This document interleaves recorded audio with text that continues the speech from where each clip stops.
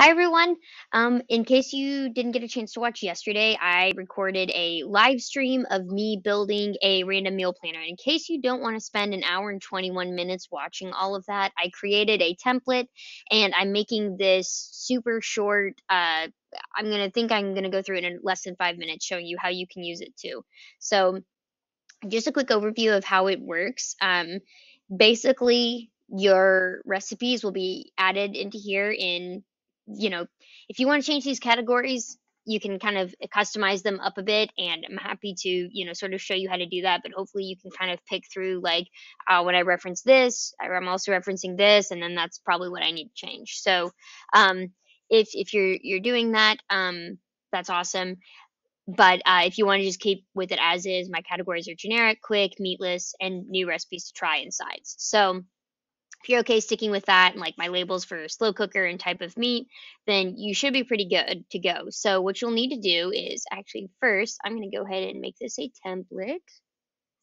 No, hang on. Sorry, I need to make it public first. Yes, make board public, make template. All right. So this is a template now, and I'm going to share the link to this. But what you'll do is you'll basically create a board from this template. And then you'll basically need to go to automation and actually set up these rules on your board, because I can't copy and paste these rules over where they're just automatically enabled. And also, depending on your Trello plan, you may not have access to all of these rules. So what I'm going to encourage you to do, I've done all the hard work for you here. It's like right here. This is what the rule is. You go to rules, just click create new rule, and then look for this trigger when a label is added to a card. Move the card. If you have any struggles at all with that, let me know. If you're not on a premium Trello plan and you're not using custom fields, some of these rules will not work. You can tell they won't work because this rule in specific won't work. If you see anything using percent in them, which to be honest, I think this is the only rule that's actually using them. If you don't have that, the workaround is you just won't be able to use that return label. And if something happens, like you add a meal on deck and you're actually not interested in it, um, rather than being able to add a label, you'll just have to manually drag it back to where it came from. So it's not too terrible. You'll just have to, try to remember which category you put it in, but that shouldn't be, like I said, too terrible. So these are all the different rules you'll need to apply. Like I said, I hope I've made it pretty clear. And if you want a detailed understanding of sort of how each of these rules work and a walkthrough of how to apply them, let me know and I'll put it together. Because there's got to be, that would take more than 5 minutes, but and I technically do that in the hour and a half version, but like I don't know that you all want to watch that. So if someone's like, "Can you give me a 15-minute version that walks through each of these rules?" Let me know. If one person says they want that, I'm happy to do that. So just comment on here and let me know. Um, but yeah, you'll have two sets of automated rules. You'll have a set of board buttons, and then you'll have a set of due date commands. And not all of these are required if you don't want to use them, but to be able to use this out of the box, like once you enable all of those things, what you'll be able to do is add your recipes in here. Important thing, all of your ingredients need to be in the checklist. So you can do whatever you want in the description, you can attach whatever else you want to it, but you need to have a list of the ingredients in the description, because that's how it's going to know how to generate your shopping list. So I'm going to swap back over here to my board just so you can see how it works. I don't have the Butler rules enabled on that other board, but if I did, notice this looks really, really similar. Basically, what I'm going to do is, let's say, and this obviously makes more sense when you have more meals kind of out in the open, but I have different buttons. The only thing that's like automated completely, like, um, I guess without buttons. Like there's a few things, but a lot of this is based off of buttons. So one, it will automatically generate, like pick 3 meals for you from each of your lists. Or sorry, 1 meal from each of your lists, give you like a total of 3 meals.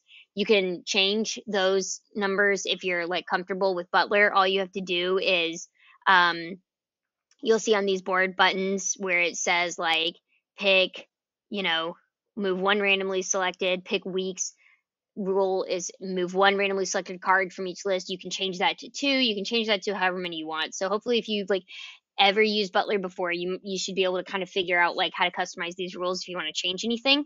But if you have any questions, definitely let me know. Um, but yeah, so the way it works is, as long as your ingredients are like that, you'll have kind of these here. You can pick a week's meals, and it'll randomly grab different meals over from quick, generic, and meatless. Um, and then I think it might grab a side too. I can't remember if I set it up to do that or not. I don't think I did. So I just told it to do that. And let's say I'm feeling adventurous this week and I want to try something new. I don't have anything under new in this example, but if I clicked this button, it would randomly pick a new meal. If I pick a side, it'll randomly pick a new side. Pick a quick meal, it'll randomly pick something for there. So hopefully you see this is the one that generates 3 meals, one from each of these main lists. And then this is how to pick a random meal from any of those. So once you have meals on deck, I initially had that once something was added over there, it generated the shopping list, but I wanted to give you a chance to see, do you want these or not?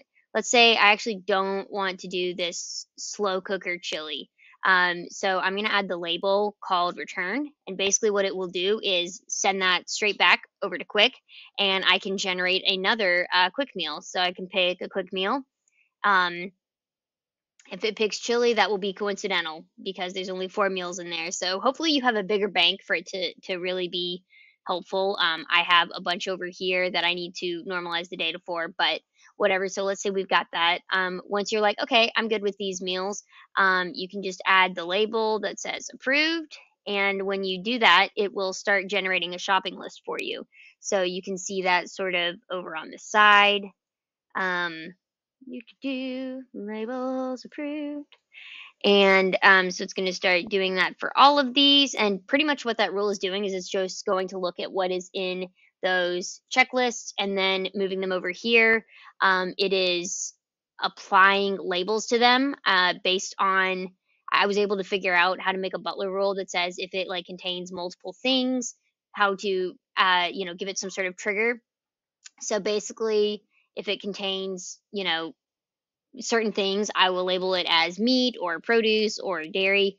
You can see that some of it still needs a little bit of finessing because tomato labels it as produce, but obviously tomato sauce isn't. So yeah, so we need to work on that. But yeah, it's roughly there. And yeah, there's your shopping list. And if you want to be able to sort it, I haven't tried this one live, but you should be able to click, yep, sort shopping list, and it's going to sort your cards by, it's still going through them, I think, but it'll sort them out by meat, produce, and dairy. Um, should be doing that. Maybe it's not going to do all of them just yet, but should be able to configure that rule fairly easily because it's just basically a sort rule. So it's I'll show you real quick. Board button.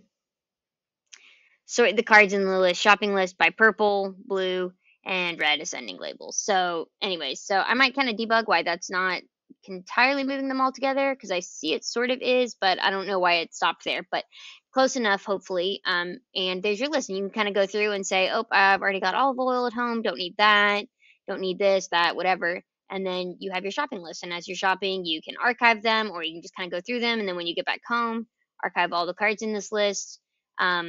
When you're done with the meal for the week, you can just hit return and it'll send it back to where it belongs. So that's a quick walkthrough on how this works. If you have any questions or anything, let me know. I think I'm also going to make a thing that once you add the approved label, it does the thing and then removes it. So be on the lookout for that. But yeah, good luck. Comment in here or hit me up if you have any questions about how to use this.